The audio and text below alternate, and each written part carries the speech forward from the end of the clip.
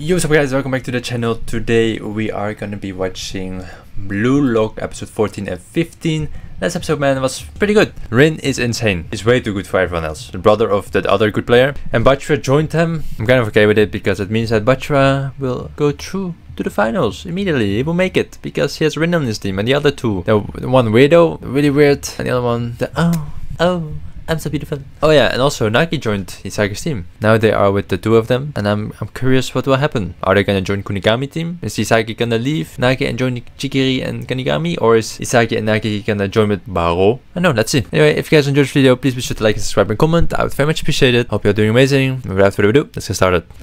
Oh, there's a whole different room. Oh, they actually have to wait for... yeah, they have to wait then for someone. Yeah. They were too strong, man. The top three, like, it's too far.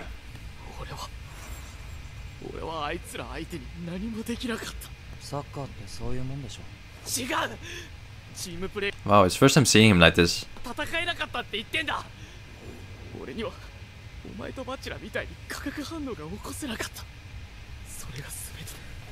That is true. Yeah.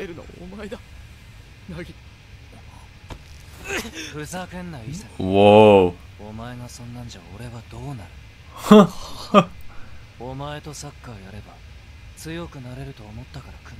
Whoa. I did not. Whoa. It's sick. I'm happy that Nagi is like this. That's good.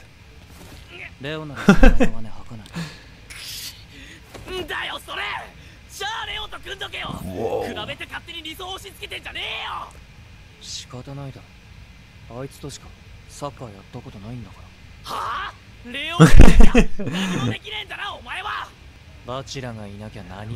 Yep.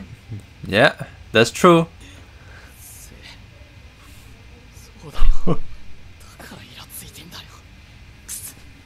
Damn, I really thought Hisage was just right now already better than his whole teammates, but no, Batra is still the best player. How are you so good then? This is not fair. Yeah.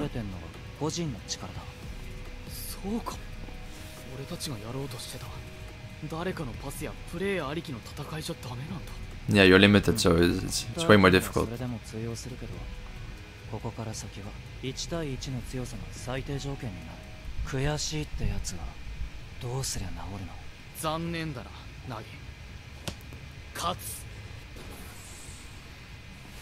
I knew it.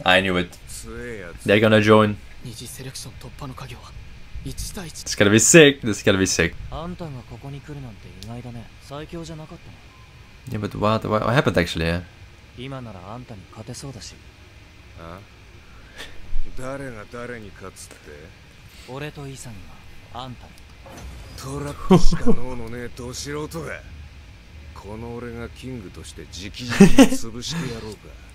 The king.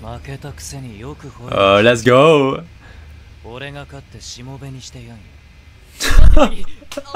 I love this. This is sick.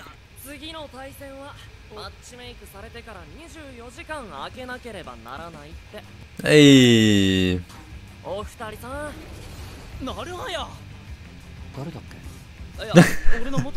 Same. I completely forgot his name.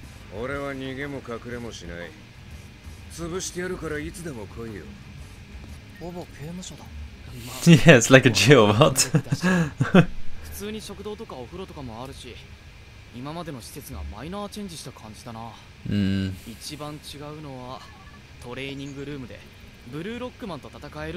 Okay, that's cool. That's good.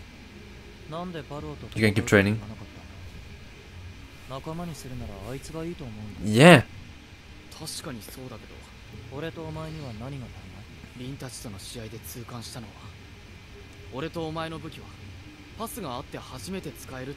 Mm-hmm.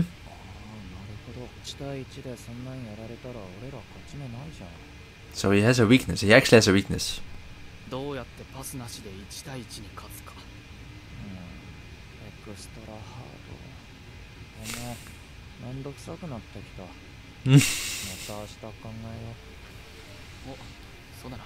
Mm-hmm. I want to see more of Barou. 決まった。次の対戦相手。いや、まだだけど。やっぱそうだよな。次負けたら終わりだもんな。ビビるよな。まあな。かといって弱いやつ仲間にしたくない。 Oh yeah, the other team has to agree, right? So. なんだけど、やっぱリスクも負わなきゃいけないんだ。俺たちは。どういう意味？選ばれない方の人間だろ？ Yep. 俺たちは同じだろ？なんかや。俺のチームメイトはバロ、お前はナギだぜ。Yeah, of course. この状況で俺らが選ばれるわけないじゃん。Of course. そんな綺麗事。だって俺が欲しいのはナギだもん。潔、お前じゃない。Oh my god. 潰し合おうぜ、潔。お互いの夢かけてさ。ビビんな。 My god. ここはブルーロックだ。こいつ。ああ、いいぜ。ちょうど俺もお前らとやりたかったところだ。決まりだね。 Okay, so it's Nagi Nisagi versus Naruhaya and Barou. たちが生き残るにはバローを倒せるくらいの1対1の強さを試合中に見つけるしかない。 Yeah, but how? じゃ How? トリマー俺がバローに使う。お前はおちびさんだ、潔。 Little. もういいぞチビ。俺は寝る。明日の試合俺の邪魔すんなよ。 So it will be the end of Naruhaya. Because Isagi and Nagi are not gonna lose. まだ終わりたくない。 Caramel. I don't know what that is. Let's go. 本気で潰す。本気で来い。 Oh, get that out of your pants. What the hell? 存在感パネ。来いよキング。 Let's go. 勝負だ。こいつに勝たなきゃ始まらない。なんだそのドリブル。前のタイミングもゴミかよ。お前が相手にしてんのは俺だぞ。足りねえんだよ、敬意が。 Oh my god. マジか。俺が止めなきゃ。ナルハヤも動き出してる。どうする？28、いや29メートルはあるぞ。 He's gonna pass. Oh, he's also leveled up. Yep, he leveled up as well. バローも Yeah. ブルーロックで進化してやがる。 Yep. やっばいね、潔。あいつ射程伸びてる。ああ、でも見つけるしかない。この試合の中で。いや、俺にそんなパスを出。 What are you gonna do? やべえ、どうする？出せ、潔。何でもいい。俺に空いてるスペースに出せ。どこ蹴ってんだ、下手くそ。そんなゴミパスじゃ俺はかわせねえぞ。てめえよキング。そんなことより思いついた。あんたの倒し方。 Oh, really? Let's go. 再現可能な方程式に変わる。特別なパスなんかいらないんだ。俺はファーストタッチ。ボールに This is sick. ほら俺のリズム奪ってみろキング。俺様だ。ナギ、お前はどれだけの速さで進化するんだ。 He's insane. Let's go. Let's go. Nagi, man, you're correct. お前だけだ。 Oh, Barou. こっちクリーン。黙れチビ。 Nice. 出せ。させるか。出すパスはその進行方向へ。シュート性の強烈なパスでいい。ここで He's gonna shoot just from there? さっきとは違う。柔らかい。 Okay. Oh, bro. This is so sick when he controls the ball like that. 早はシュートブロックに間に合わない。これがナギの力。命を吹き込む想像のトラップと殺して無にする吸収のトラップ。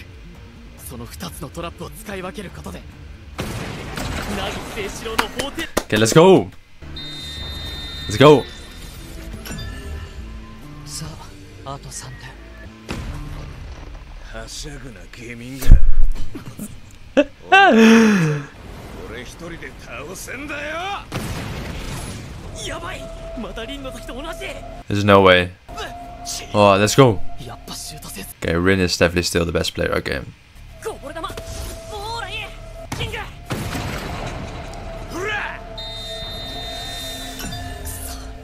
やばい Damn.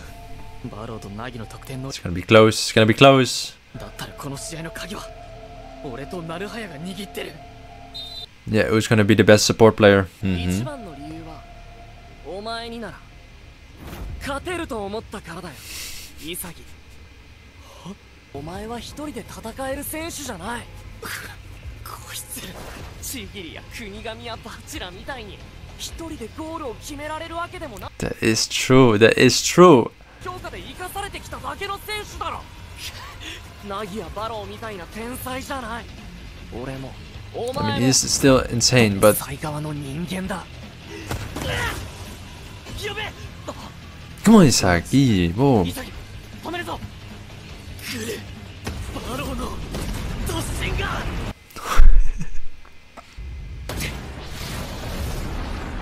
He passed. He passed. 返せよチビ嫌だね俺も天才たちに追いつきたいやられたそうだナルハヤの武器は俺はナルハヤにも勝てない Oh my god. Isagi's got to step it up, man. Isagi has to step it up. There's no way he's not better than Naruhaya. Nice. Oh, he missed. シュートが甘い潔セカンドボール奪ってカウンター Oh, he missed. What the hell? お前に立つんじゃねえ Barou, my goodness. なれるわけない探せ今の俺に足りないものをこの試合の中で見つけ出さなきゃ Come on, Isagi.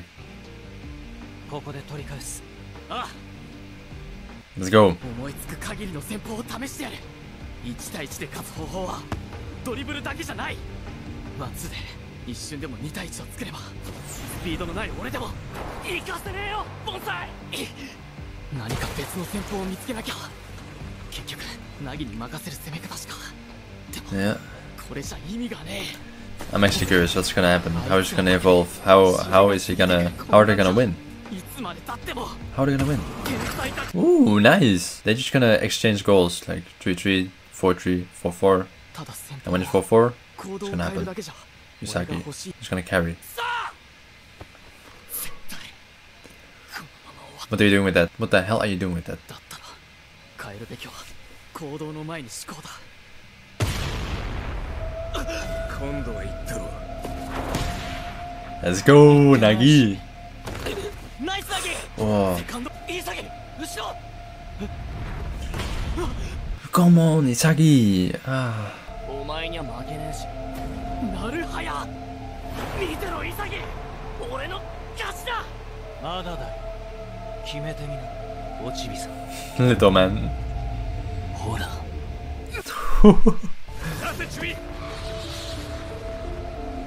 Damn, these two Barou and Nagi, man.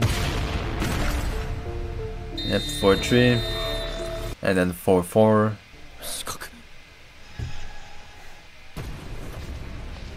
もしかしてなるはやはいつも Yeah. 俺に見えない視覚を使ったポジショニングで Okay, we're getting somewhere. だとしたらそうか俺は間違ってたのかもしれないサッカーにおいて1対1ってのはボールを持って仕掛ける時だけじゃない That's true. オフザボールボール Positioning. 時の動きも1対1だ行くぞおここ一発俺が取り返す今あの時俺の視覚を利用して潔出せ見つけた新たな Let's go. ピース Let's go.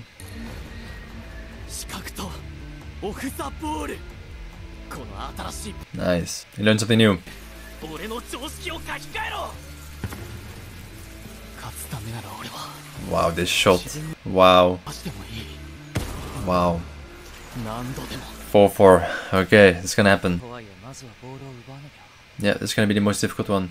聞いてる潔 Look at him! But I've gotta say, the animation for this show has been incredible so far. Wow, look at this. Oh, this is sick. This is sick.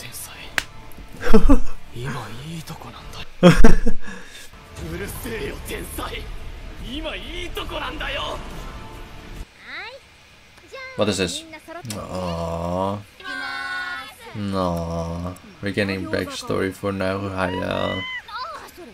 We all know what that means.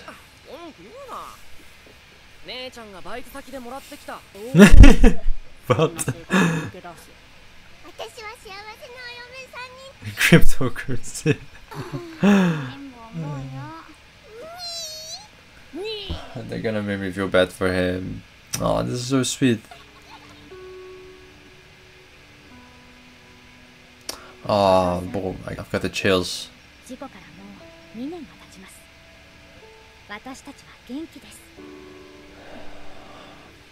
Damn, he's taking care of his siblings. Oh.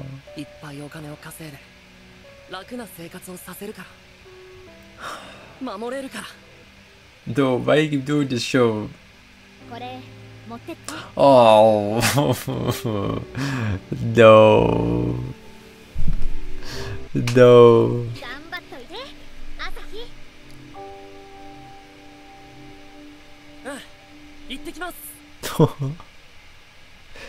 Now I understand why he's carrying it. It's not a bad thing. It's so adorable.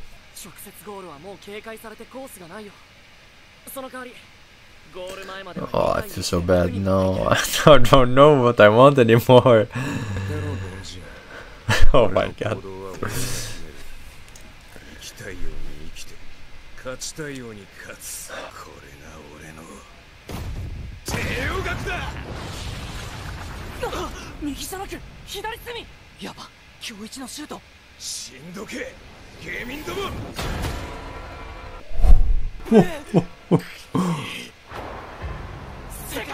Come on, anyone? I don't know. I don't know.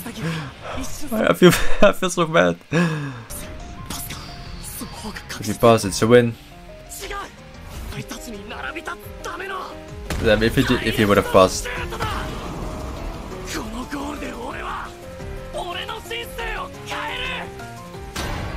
Yep.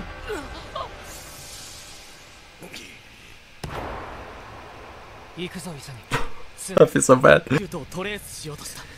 And now you're gonna try what he's trying the whole time. If you would have passed, they would have won. Damn.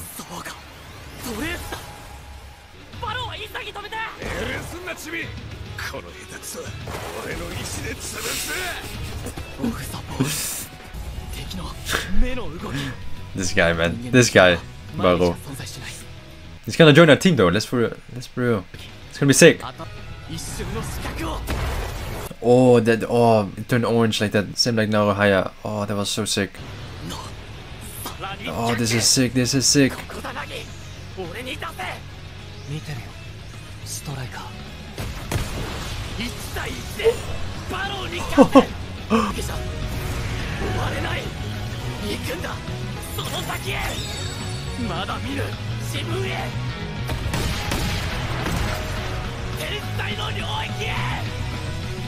Damn.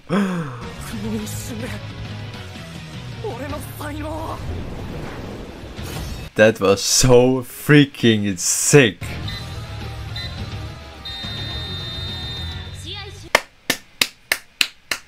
That was amazing. That was amazing.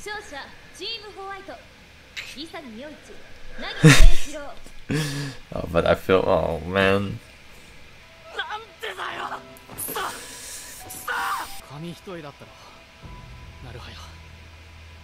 Yeah, but he has so much pressure, man.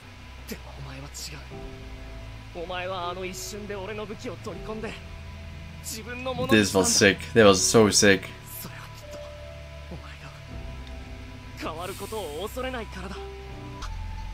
Genius. Nice.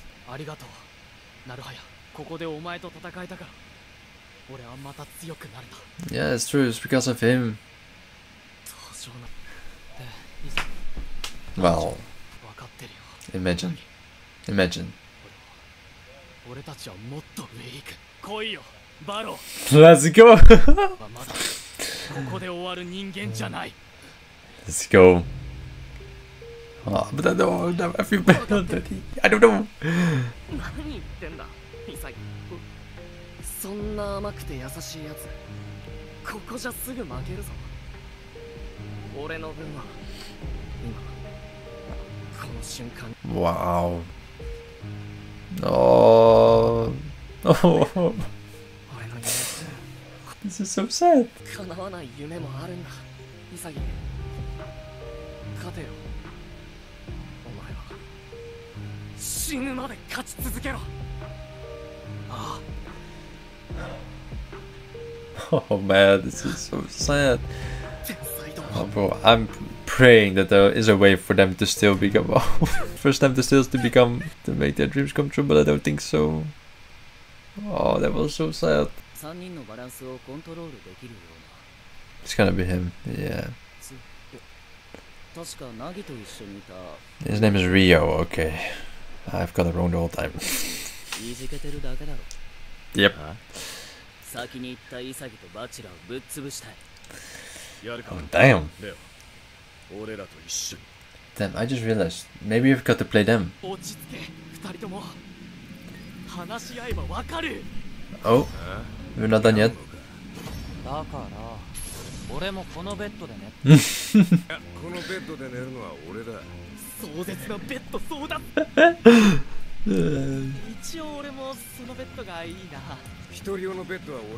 Oh, this whole chemistry is it's gonna be so good though.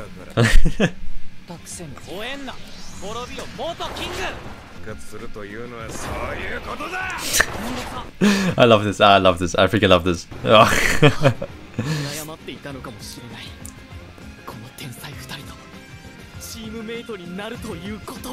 Yep.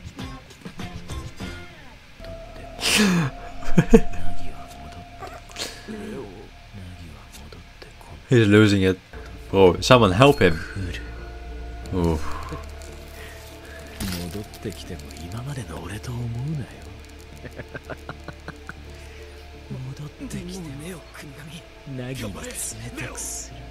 Oh my god.